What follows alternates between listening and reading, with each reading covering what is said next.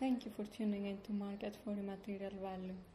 We're Valentina Karga and Peter Jan Klandry, and today we're here with Professor Siegfried Zielinski.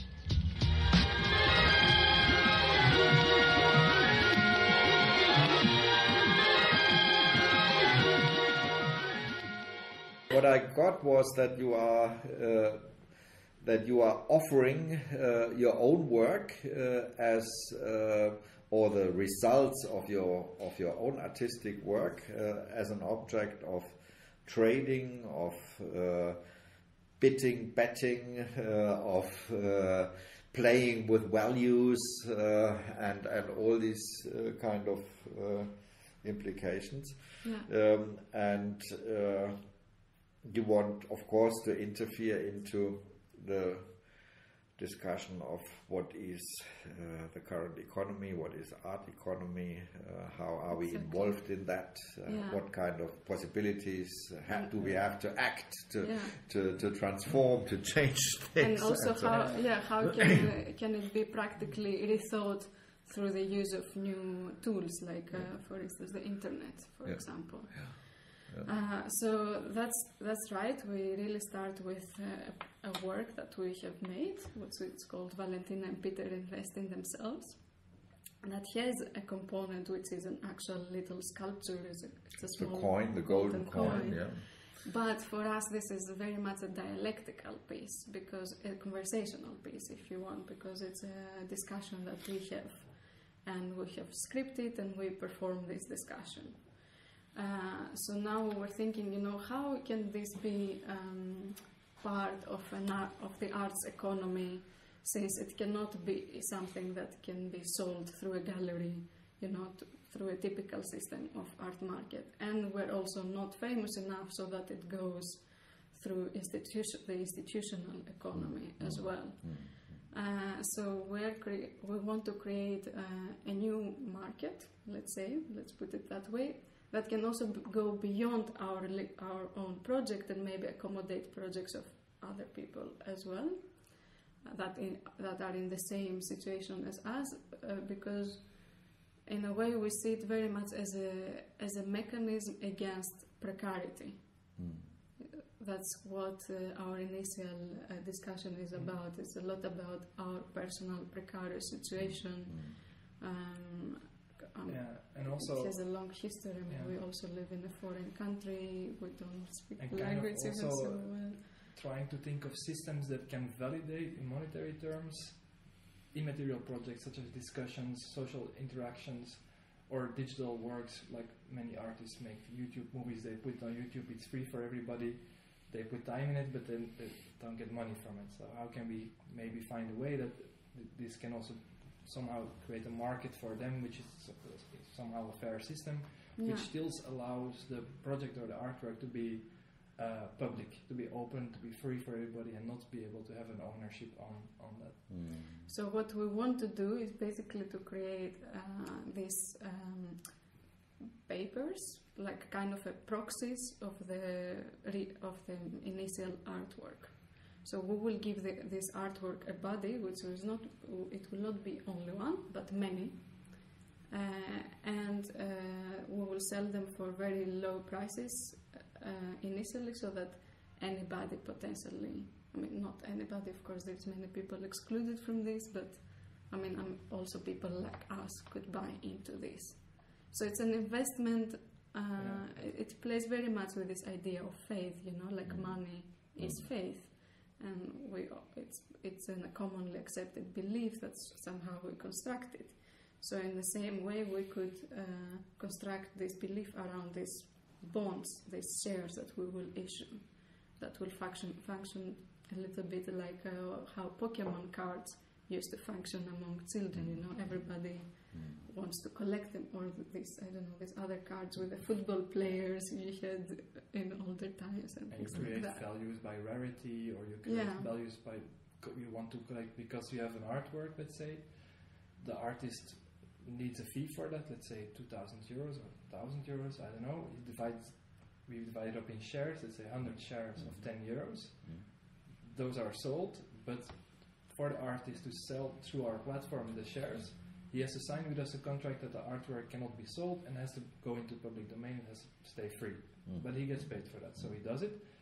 People get the shares, and then the shares are rare in itself, and they are a trace, or they are a symbol of the art project. So maybe somebody wants to collect all the shares of the artwork just for the sake of collecting, or maybe somebody wants to make money and he wants to gather as many possible different art projects in order to see which artist becomes more famous, so he has more options to speculate on this market. So we kind of try to detach the art object, whether it's material or immaterial, with the art market, with a value price from it, so that it somehow creates these two different things, so that the artwork stays free, open, and that still there is this monetary system which can be speculated, because the artist needs also validation, monetary validation for his work. But we have a lot of discussion whether it's ethical or not, because we don't like to focus so much on money. We'd like to shift focus to other types of values, to social bonds, or to we ethics. have a problem with financialization in general, because we think, that everything we do falls into a monetary logic, because you have to measure and count, every single piece of our lives. That's what's happening. Right. So it's beyond. It's actually an ontological struggle that we're going through. And with our project, we're reproducing this struggle, because we're not producing a new system. We're just playing with the existing one. And kind of, maybe we expose it, and maybe people can have a critical experience of this system as well. But we've been so much puzzled with how could we exit this kind of thinking. We feel so much trapped in it. I was reading upstairs this book on doubt that you edited. The closer book on doubt. So that's what we're going through. We're doubting value basically, and we're doubting our position towards value and what we believe in. And on the other hand, needing money, in a place that is in a world that is ruled by the rule of exchange. So because maybe this move towards balance. Immaterial artworks open also up the possibility, and free artworks like YouTube videos, whatever, open maybe the possibility to go away from this also. Maybe there is a possibility because they do it, which means somehow it's more important to do it than to get paid for it. So, but it of course creates precarity, and there's a question, how can we escape precarity? But in a way, there is also maybe there's a possibility to also use this to go away from a monetary thinking, to go away from a thinking as with value as money, because value is of course many more things than just money. So we use these discussions around this project as a kind of a psychoanalytical tool, and we're collecting them, and that's our research basically. So what we're doing now, it will go into this database of podcasts that we're building, that which have somehow a continuity, from how we started and how this is developing. And did you do strong analysis of economical theory and things like that? Is this part of your project, or how deep did you get into it? I mean, we're not. We're reading theory as much as we can. We're not very academic. We don't have an academic approach towards this, but. Of course, I'm very influenced by Marxist theory, and the current debate about commoning and different alternative economies and things like that. I really like also this Adam Curtis Machines of Loving Grace. I think it's the one with the this series of Adam Curtis. Have you seen it? Yeah, of course. Yeah.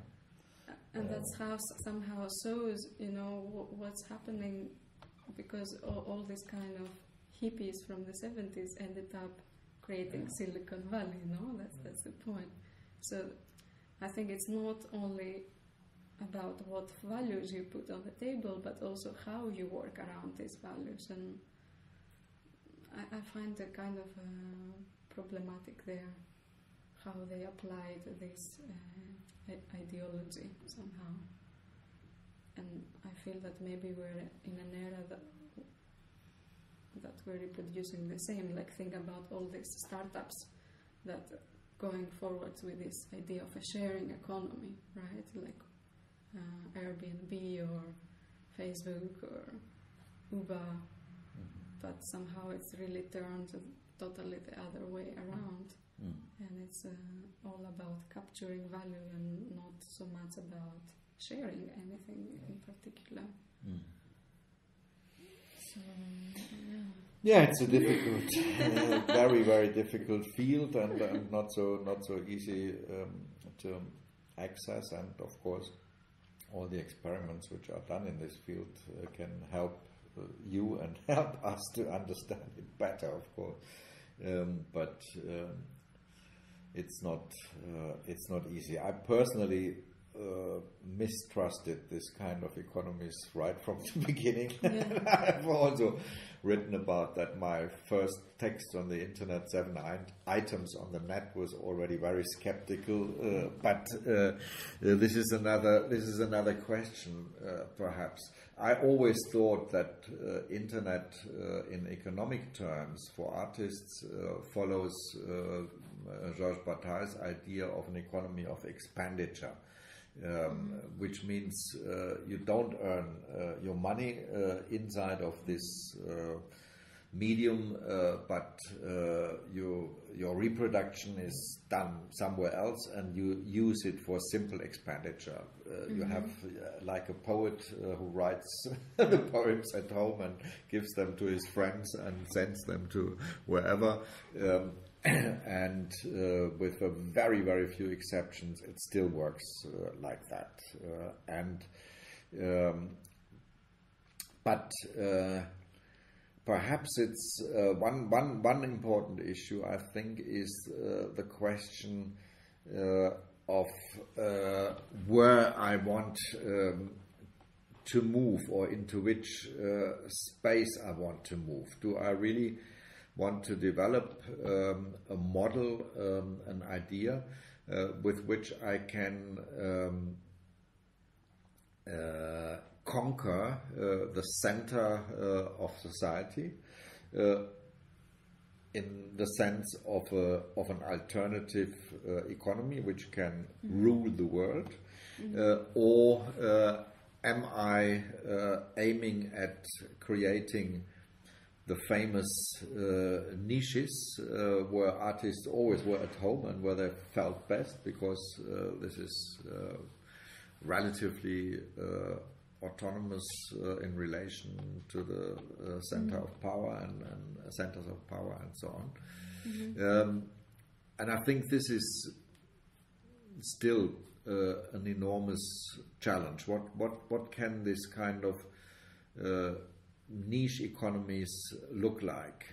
And when I'm asking for them, and when I'm thinking in this direction, then of course I have to step out of the regular paths, which hundreds and millions of others are also going.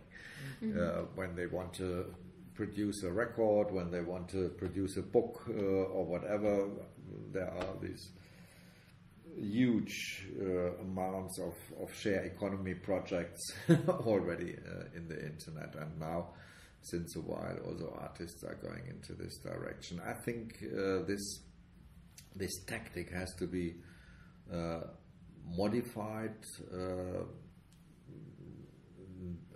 It has to become more radical, experimental in a specific sense. Taking the risk, perhaps, that only a few people will join this project, because only a few people will understand this kind of radicality and experimental approach. All these other shared economy projects have too much let's say, the illusion that this model can be a center of future economic structure. And I deeply doubt that. You know, the politicians who are responsible, and the bankers and so on who are responsible, they even don't understand when you are articulating an alternative idea. I recently had a discussion in ZKM in Karlsruhe with some of these idiots, and it was a mixed audience, but there were also some of the political sphere and the financial sphere. And after my short presentation, they were criticizing me because I did not mention Europe at all. And I was very irritated because I did not want to talk about Europe, and so I did not mention it. Basta. And I said, then I'm not interested in Europe. I'm not interested in your Europe. Europe is a machine which runs without my care, and this machine I'm not interested in. And then I said, if I'm interested, and this is I'm coming now to your project. And how I see questions related to it.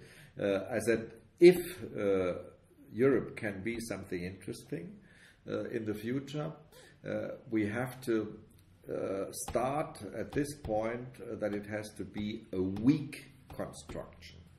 A weak construction, not a strong construction. All the politicians are trying to make a strong Europe. Now, when you read the discussion now with the Greeks and so on, we have to be strong. The Greeks have to stay inside because we are the competitors with the Asian market and with the Indian market and the entrepreneurs from Brazil, Latin America, and whatever. We have to be strong, unified, universal, and so on. Europe forever. I said no. We need a weak Europe, which means that analog to the idea of a weak subject, which can only be strong through the other, we need a political construction which is following this idea. For the individuum, for the single subject, we have learned that already, that the old strong autonomous subject is not working anymore. But for the big political constructions, we are still believing in this energy. Of course, and this is wrong, and or at least from my point of view, this is wrong and leads us into a dead end road. But the idea of weakness, of a strength of dialogue. This is, by the way, a typical Flusser idea, the strength of dialogue, but dialogue in heterogeneities, with contradictions, with things which are not fitting together at all, and so on. This is what we have to develop, and which is still some kind of a utopia, but it's possible. We can still do it. But the risk is that we know this will never be the center. This will always be the periphery where we are, like good art always is, I think. And occasionally there can be a move. Okay, you make a cooperation with the MoMA, but only to learn how they are working, how the machine's working, and then you are doing your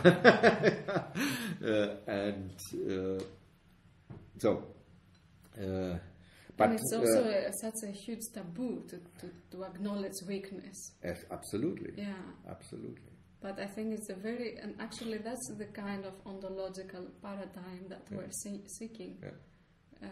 Exactly, and that's also my problem with all these systems. You call it machine. To make things, it helps to think of it as a system, which is something very similar. That the problem is when they become hegemonic, and actually that was always my problem in studying architecture, because the big paradigm was Buckminster Fuller and archigram. All the superstructure, very machinistic view of a world that functions in a very linear manner.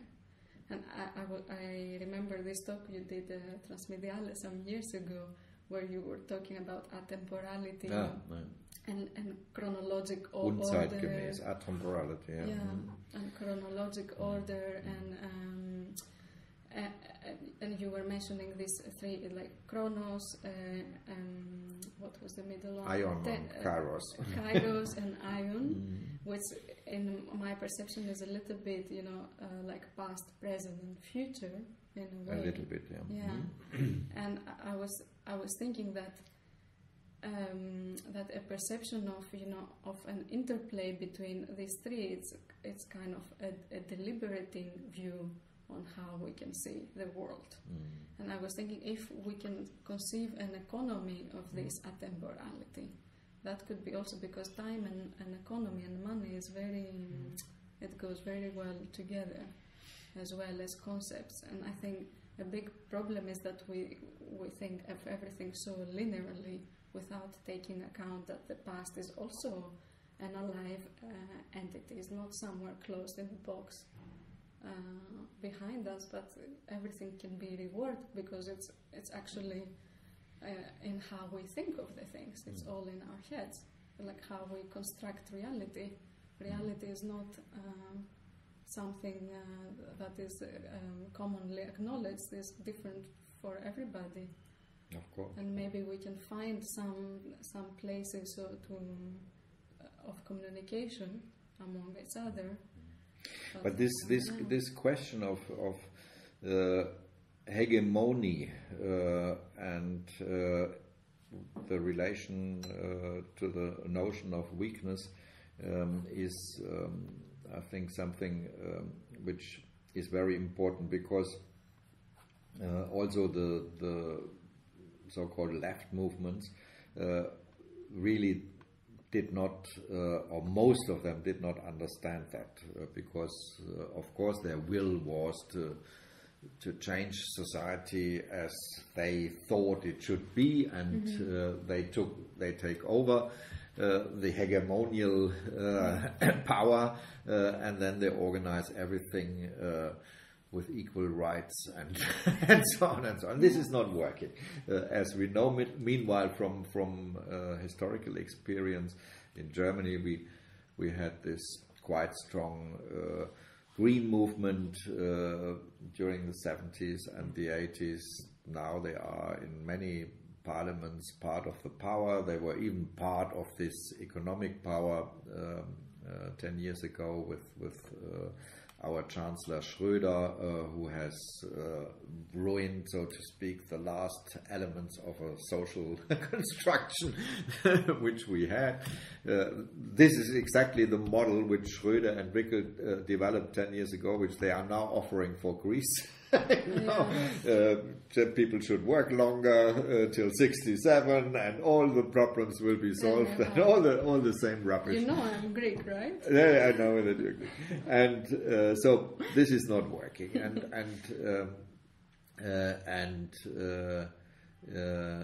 this other side, this other possibility to commit weakness, but make something beautiful out of it, and make something valuable out of it. I think this is what we somehow still have to learn. And as far as I know, these models for economy, there is still nothing much better than Georges Bataille's other economy, the andere Ökonomie, the other economy, which is trying to describe that. Georges Bataille was not so far when he developed that as an alternative to communist and capitalist economies in the 1930s. He was not so far to be really able to understand this notion of a weak subject and of a specific weaknesses which comes from or which gets its strength from dialogue and from the exchange with others. But he had at least some very good basic ideas, because without understanding art as a form of expenditure of something which will always be luxurious and something very special, we don't understand anything about art. This is what I mean. I'm not very clear in what I'm saying, because I also did not really prepare now for our conversation, but this is very important, to use words which are perhaps at the moment taboo and which are not used. Try to be elitist in a specific sense, luxurious in a specific sense. Okay, if we are poor, we can celebrate luxury, but in a radical way, not in the way Damien Hirst did it, but exactly. in just the opposite way. So we are celebrating this idea of luxury and of expenditure, and this is part of our aesthetical concept, which I think is extremely important.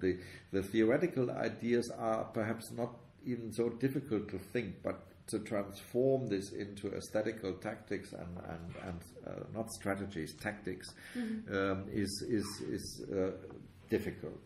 It's not easy. I worked with, as you might know, I worked with groups like for example, Nobotic Research already in the beginning of the 90s, when they were developing first ideas for collaborative software. And we went to Sao Paulo and to Tokyo, and we worked with urban planners and architects and thought about how to create networked labor, which is developing new ideas. There was a project on the Biennale where they were invited. They were part of the Austrian pavilion, I think, in 1996 or 97, with a project on immaterial labor. I don't know if you have seen that. This is a very interesting project. There's also a book going with it. Nobotic Research. You will find it quite well documented in the internet. They have a very good website. How do you Immaterial.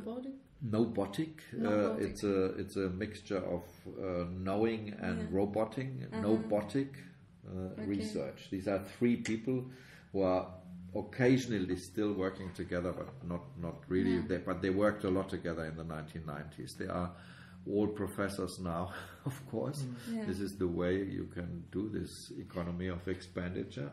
Exactly. And they are all professors in Zurich at the art school. So right in the center of economic, financial power, at least. So what's our future? You will be professors.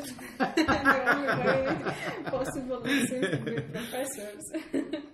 And then there's another group which I like very much, the duo from Bologna, the 01 group. Do you know this? 01 Franco and what's her name? I forgot the second name. 01.org. They use different combinations with sometimes it's 5 zeros and 5 ones or 7 zeros, but you will find it in the internet. They make crazy projects and they are pretty good.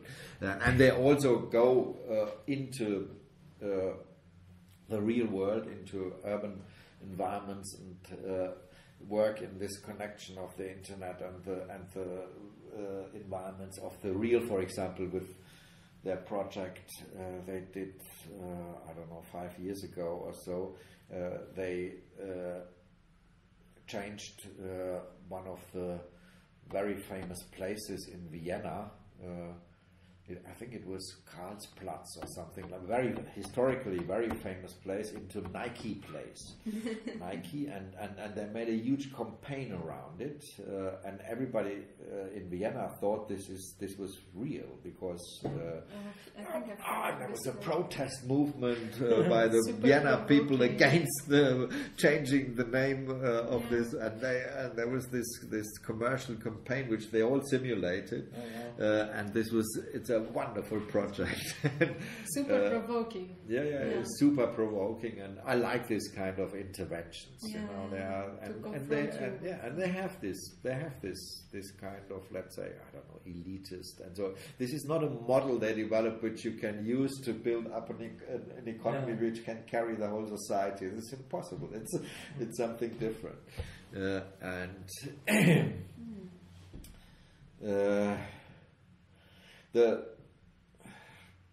The project, as far as I read about your project, I simply don't know enough about it. I can't say very much about it. The idea with the coin, with your portrait on it, and so on. This is all a little bit too neat.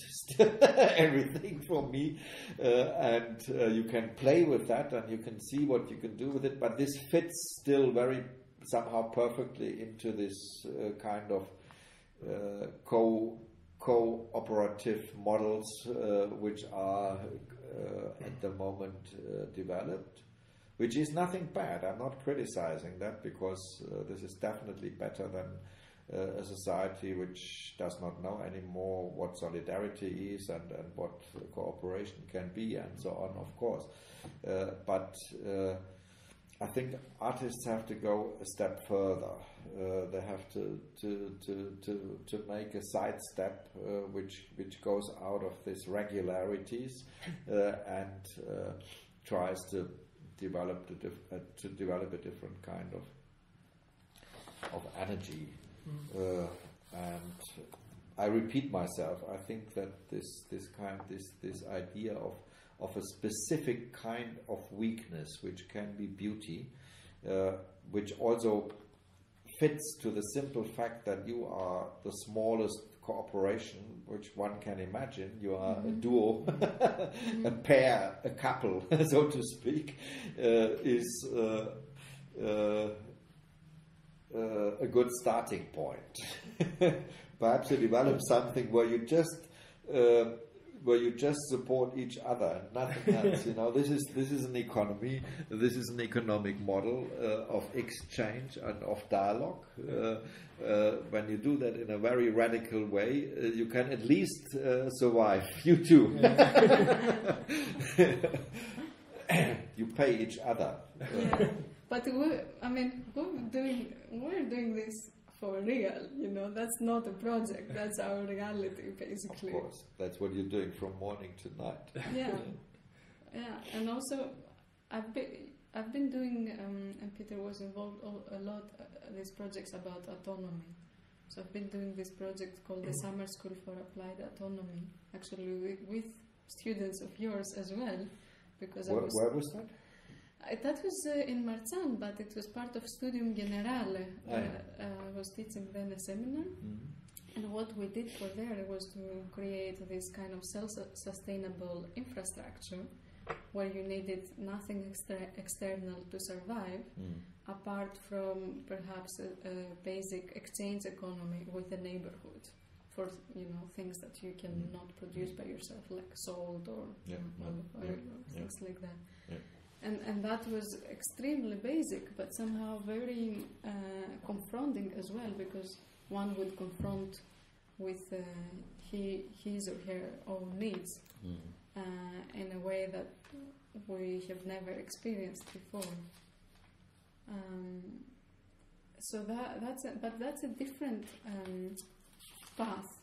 I mean, of course, it's not a coincidence that I'm doing now this project.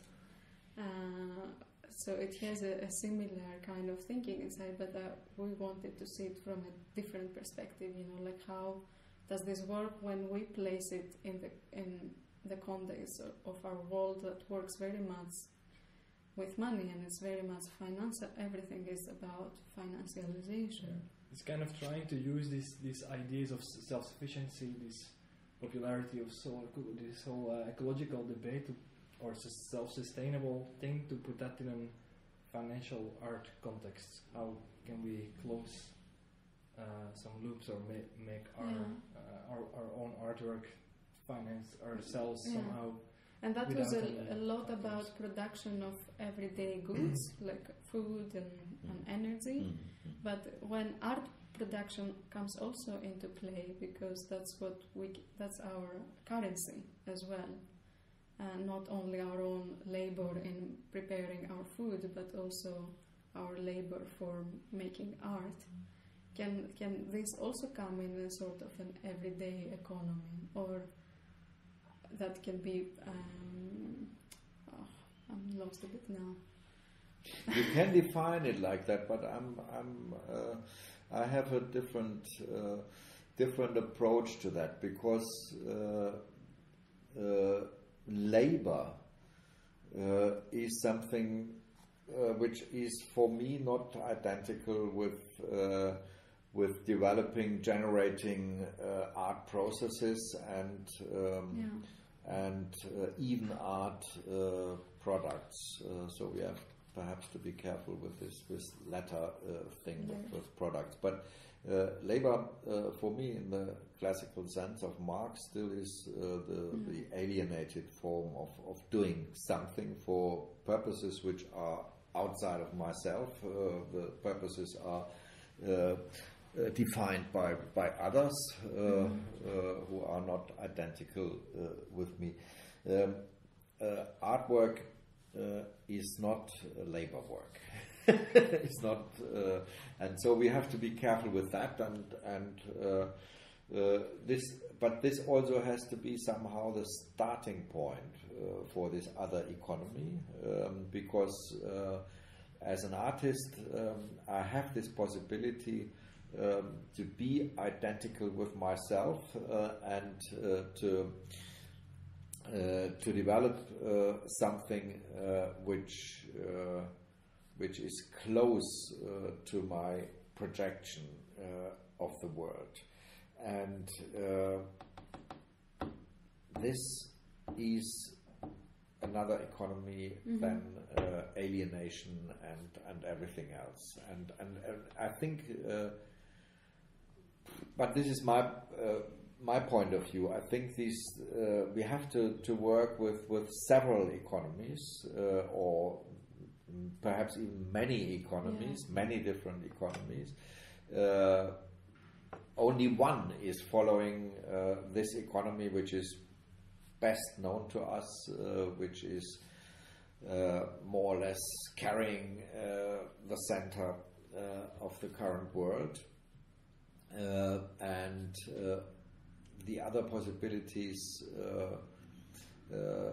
we still even did not explore really in different parts of cultures, in different parts of the world, in different constellations and so on.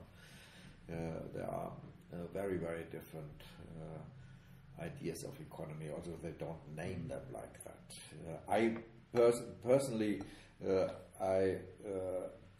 for my own work, I developed since decades this idea of an economy of friendship, which are also called like that, economy of friendship, which is close to Flusser's idea of the dialogue within heterogeneity.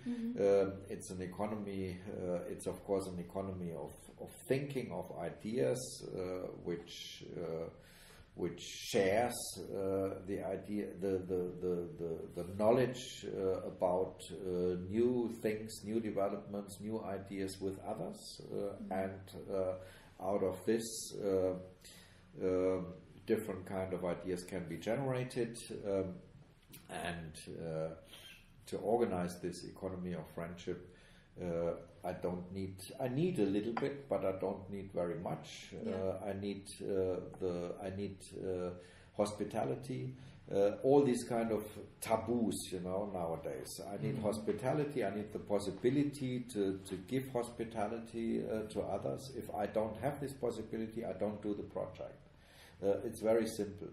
That means I have to be able to invite these friends for dinner. I have to be able to give them accommodation, and so on, and then we can work together, and then we can develop something. This is how we developed these 5 books on variantology, more or less. This is economy of friendship. Very famous people from all over the world. They got a minimum on money just to spend time together in Napoli, to have a few dinners together, and so on and so on. And this economy of friendship has one, and this is why I meant this series with your constellation. This economy of friendship has one very important precondition, and this is that one and the other has a relation of attractiveness to each other. Otherwise it would not work. The other has to be attractive to you and the other way around. So I like the thought of this person and I want him, and this person is coming because he or she knows when we are coming together there will be an energy which makes something. So this is an Empedoclean term, to be attractive to the other, not repulsive. This economy I'm dreaming of is not an economy which you can use to make a war, for example. It will not work in war. It works when this very, very basic assumptions are there. And with these kind of, let's say, sub-ideas, I'm already pretty close in aesthetical questions, or at least close to aesthetical questions, and then you can. But this is your task. You are the artist. I'm only a thinker. We are totally practicing economy of friendship as well, because what we do with people we invited, we don't pay them, but we make dinners. We didn't make a dinner with you, but you're very much invited to our next one. I think for the end of the we always try to get a group of people that we feel attracted to together. It's a wonderful. These are very important steps. These are extremely important steps. I just had last week a wonderful experience with two Chinese artists, 8GG. This is also a duo like you, 8GG. They are doing a lot of music performances with dancers and so on. They are very interesting. They are living in Berlin here at the moment too. For a while I helped them to get a residency here. So they invited me and my wife to dinner, and this was so wonderful because I did not know. When we met first, we had some talks about food and so on. And then they said, okay, as long as we are here in Berlin, we are trying to find the best Chinese food for you, because Chinese food usually is not good in Berlin. Most of the Chinese restaurants are rubbish. And then they said sent me an email that they have found the chef, and this was very, very surprising. Finally, to make the long story short, we ended up in a very ugly building in Berlin middle, in the Berlin Mitte, near Mauerstraße, one of these. Pardon? No, that's Japanese. No. We ended up in the 5th floor of one of these ugly buildings, which comes from the GDR times, the Plattenbauten. But very horrible, on the corner of the street. 5th floor in a one-room apartment where a Chinese man was living, Mr. Wunderbar, in a very small kitchen, one-room apartment. He had laid the table for us and he was cooking for us. And this was in his house. Best Peking duck I've ever seen, I've ever eaten. Wonderful, and this is very strange. This is a heterotopical situation inside of this Berlin Mitte, which is now full of idiots, of tourists and so on and so on. And there you have this kind of, and it was not, I'm sure, of course, they paid for the food and they paid for him, but it was not expensive. It was a heterotopical situation, and inside I don't even know if the term economies is the right term for that. It's inside of everything which is existing. It's this kind of nucleus for a different kind of a world, an alternative world. This is how it also can be, but it's also impossible to implant that as a regularity on the whole society. This would not work. Or to design something. Like that. It would not work. No, it would not has to just happen. And this is what I mean with this radicality of an alternative, which goes into even aesthetical dimensions, because it was a strange. Everything was very strange. The television set was running. It was a little bit like in Shanghai. There was a curtain, a transparent curtain, which divided the room, and there was his bed. So we were eating beside his bed, and he was in his kitchen and cooking for us. It was all very strange, and but this was it, you know. And I will never forget this, and in my life, I'm sure. So it's about experience as well. Absolutely, it's experience. Experience is extremely important for art. I'm always interested with my work to create this kind of experiences of heterotopias. Yeah. This does not mean that this should be a theater, because it's still kind of real. Yeah. A theater is a different thing. Yeah. But that's why we're interested also to play with what is existing there. So in this case is the market, and not to create something totally staged, but still something that somehow intervenes with the I don't even want to use the term reality, because I'm so confused about what reality is. No, but experience is a good term. I think art is all about experience. Experience is extremely important. This is the realm of artists. Science, because there is also a lot of discussion about artistic research and all these kind of things. Yeah. But if it makes sense, it has experience as its central category, artistic research, because you go through the experienceable, through the sensual. This is what makes art so valuable. Scientific approach, strategical approaches, and so on. This is something different, but experience is in the center.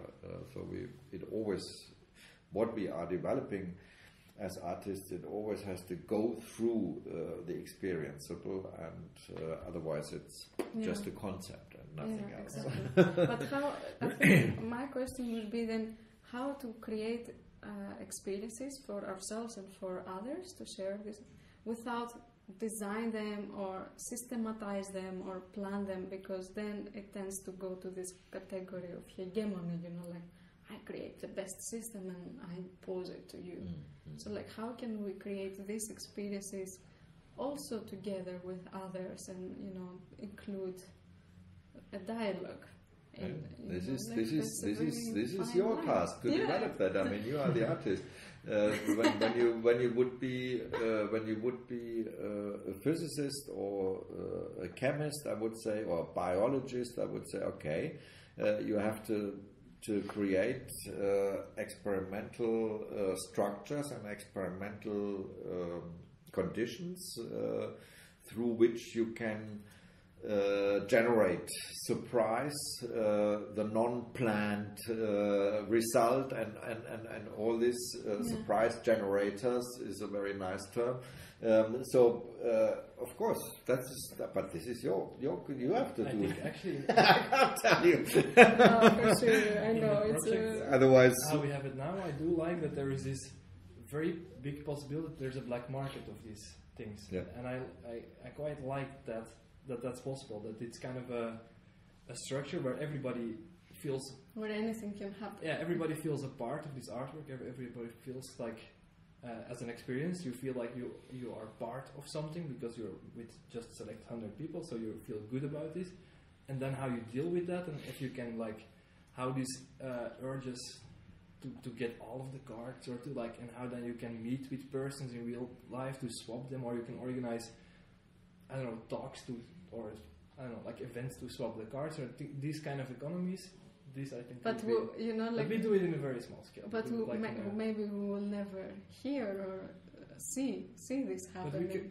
We can only speculate that it might happen. But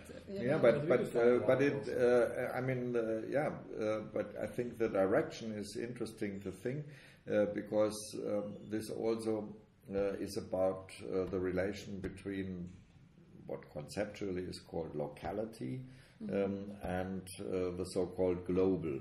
the experience will always be connected with locality, with a specific time, space, defined relation, and so on and so on. Whereas the strategical will always be connected with the global, so to speak, of course, to create tensions between those two concepts is extremely important, but the locality is definitely that where art is more at home than in globality. Only when it becomes global art, then it's more. But this is an ideological concept anyway. Peter Weibel is playing in a very risky way now with the Globale in Karlsruhe. He makes this huge exhibition, Globale, and not so many people perhaps will understand that, but he opened it with two very, very huge installations, one by Ikeda, the Japanese artist. I'm sure this costs more than $500,000 or so. And then this cloud, which a rain cloud, which is hanging into the set cam, which also is very expensive, of course. Does it actually two very large installations, nothing else. And this opens the Global. I mean, this is stupid. And he knows that it's stupid. But it's a risky way, because he's doing this Gratwanderung, wandering along this sharp knife, razor blade, or something like that, of irony, of sarcasm, of cynicism, and also a little bit. But I think what what's the word? A little bit sincere. I think. Because if you take something like a cloud, it's quite a global, universal, absolutely thing. So it's quite serious. I mean, it's also a lot about semiotics, like what do we think of when we hear the word cloud or when we see a cloud. Of course. But I wanted to say that with our project, we're aiming a little bit, and we will finish. We have we will meet another time. Yes, but now we have to finish. That we're aiming both in to address the global, because we're making still an internet platform, but also we're aiming in local experiences. That's why we're doing all these dinners and personal meetings, and probably that's what we will do for Transmedial as well. Yeah, but the globality, the connection, this is what I wanted to say, the connection, the contact with the global, so to speak, does not necessarily mean that you are having the contact with a whole globality. Of course, this is extremely fascinating that we can have poetical relations with people who are living very far away and under very different conditions. I use the term mondialité or mundialité for that, and not globality or global relation, because we need different terms also, otherwise we are falling immediately into the traps of all these. But perhaps other localities in other parts of the world can be a more interesting connection than this one from locality to globality. Groups in Shanghai or in wherever who are dreaming with similar dreams like you are doing, and people in, I don't know, in South America, in Ecuador, in Bologna, in Colombia or whatever, might be more interesting for you than just to address a global audience which is spread out all over the world.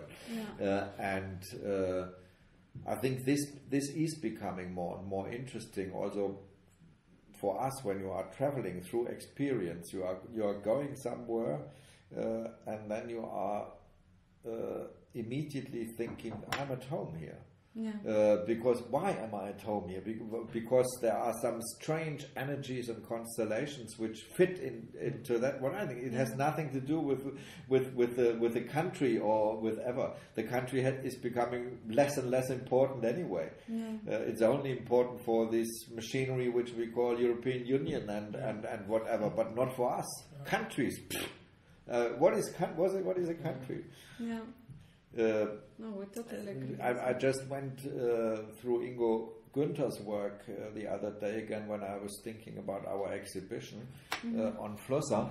Ingo Günther, we don't need this kind of unities anymore, and they have historically become obsolete. But the ruling economy is still working with that. Yeah. And that's why it doesn't function. It does not function. Also, Ingo Günther, that's what I wanted to mention. He created already in 1993. He started a project. You should also study his work a little bit because it's touching a lot your ideas. He started a project where he created a refugee republic or a republic of refugees because already in the early 90s there were quite a lot of refugees moving over the planet and philosophically going with the idea of Hannah Arendt from 1940s. She wrote this beautiful text, We Refugees, which is a very short essay, and starting with a point, why do we look at refugees always as Opfer, as sacrificed, something which is sacrificed? They are the avant-garde of the people and the vanguard. This is the term she used. And Ingo Günther created this republic, refugee republic, with the sign of Rolls-Royce. The same RR. So of course Rolls-Royce was also trying to sue him and so on, and this was part of the game, but they were not successful because this was an art project. Luxury again, to combine refugees with Rolls-Royce was pretty mad. But it was a wonderful idea. So he created passports. He wanted to create their own economy, and it was only happening in the internet, of course. This kind of new republic, but it was a good idea. It's still a very strong idea. And suddenly this comes up again. Hannah Arendt's text is now reread again. Giorgio Agamben has written a text on that and is reinterpreting that, and so on. It's a possibility, and it has to do with this. What is a country? Give a fuck on what a country is. That's not our problem. Anyway, next time we will carry on. Yes, definitely. Thank you so much Good. for everything, for your time. Pleasure.